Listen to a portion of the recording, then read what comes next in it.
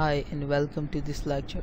In this lecture we are going to learn about simulation, how we can make simulation in our Fatek PLC programming software, which is WinProLadder software.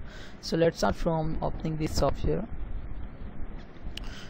When you will click on new project, select your PLC. As I have FBS 14 MA, so I will select 14 here and MA here. Click OK and then OK. Let's make a simple program to just simulate, to just check my simulation that is it working or not. It's our output Y0, and here we go. Click on PLC. Here is a simulation link. You have to click here, simulation. Okay, after clicking on simulation, there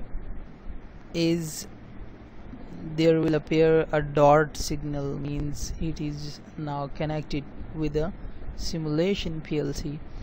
Then when you will click on run PLC, it will start running your PLC internally. Now right click here, click on. Now I can see here our output is also switched on as per our programming. When I click on off this switch off, our output is switched off. So by this you can just do your simulation. For just ending your simulation, you have to click stop PLC first, then you have to click end simulation. The same process for start simulation. Click on simulation and then click on run PLC.